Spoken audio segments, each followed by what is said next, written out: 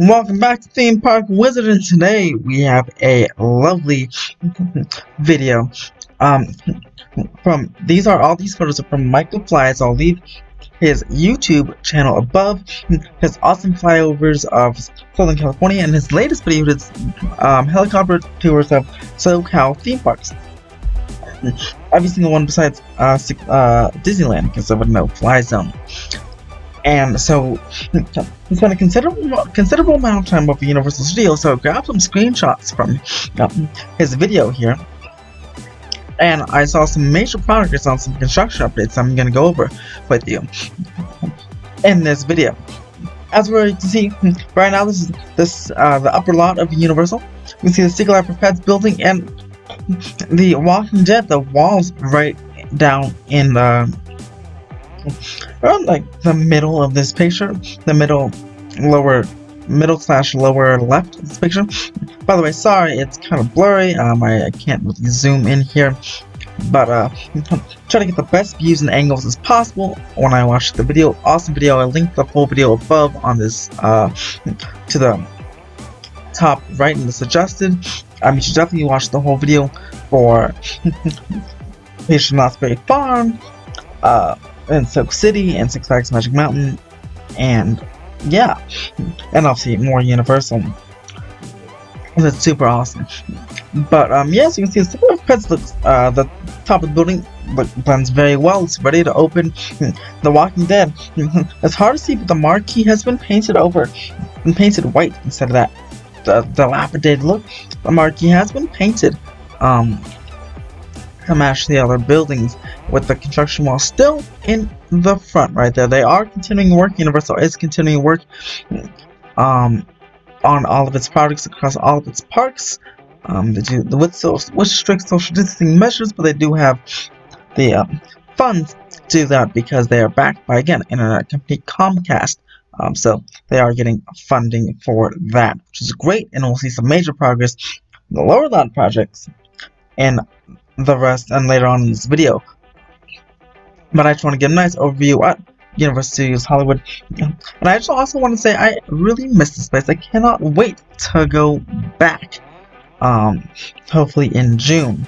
At the very top left of the picture, you can see some grading work happening for that the production building that I showed you in my last construction video. And we'll see a really good pic of that again when we get to the lower lot in this video. We have a quick snapshot of the lower lot coming up right now, actually, as he's making a turn towards the back lot from the upper lot. And as you can see, it's kind of far away. Again, sorry about the guys, but we'll have a much closer in view later on in this video. But the Mario Kart building sealed up as I expected it would be, and even foundation work for the rest of the land is happening, and there's more you can see more excavation for that to the left for the new production building as part of the NBC Universal Evolution plan, and there's some stuff going on Jurassic World as well. And then to the back lot, just a quick update. The Whoville, you see Bates Hotels to the lower left, but Whoville is demolished right there. They Universal demolished Whoville. Don't know if what they're gonna replace it with, if they're gonna replace it with anything, but I thought that was definitely worth noting that that area is now gone. So when you see the studio, when you take the studio tour next time, it won't be there. Here's that great shot I was talking about just a few minutes ago in the video, where now in the lower lot, he really got over the lower lot, which is fantastic. You see the tram is the road, the cutting in between the open land and Jurassic World.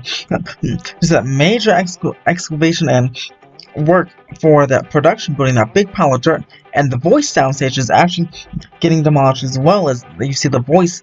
They used to have afterends for it on the tram facing side, and that is gone. And someone got a picture of the other side, and they're ripping into that building, so that is going away. Very interesting. We'll be able to see lots of progress on that when we get back.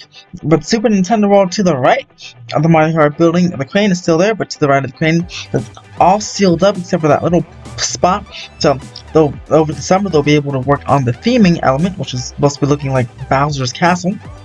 And Princess Peach's Castle will be the foundations happening for that, and that's happening with that's what the crane's working on all right now. You see they poured concrete for that, so they actually made a major progress on that area as well. And there's very little actual dirt left on the lot, just the entry portal in the area between the two castles. What will be the two castles is just some dirt. But they made a major progress on Super Nintendo World, and by the time we get back to it, this summer, it should be quite vertical, I'd assume, and even potentially some scaffolding should be up for the Mario Kart attraction. The Donkey Kong attraction is rumored to go on those two sound stages just to the north of the Mario Kart building, so we'll be watching for that over the next couple of years as well. But yeah, it's a major construction update. I'm so happy he is able to fly over, and we'll get a nice view of the upper lot right now.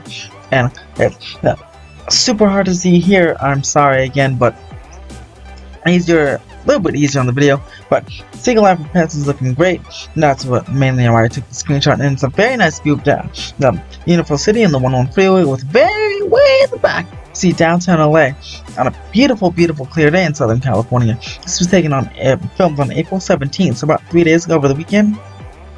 About 3 days ago, and or Friday, and yeah, and traffic's light. We're all staying at home, and the rain is really clear out the sky. So it's looking really nice. So what do you guys think about this construction update? What do you think about Super Nintendo World? Are you happy Universal is continuing its construction? And how big do you think that production building will be that's ripping out the voice soundstage and kind of the portions of that hill over there? Let me know your thoughts in the comments below, and comment also how much you miss Universal and what is the first ride you'll be going on when you get to go back to Universal Studios Hollywood.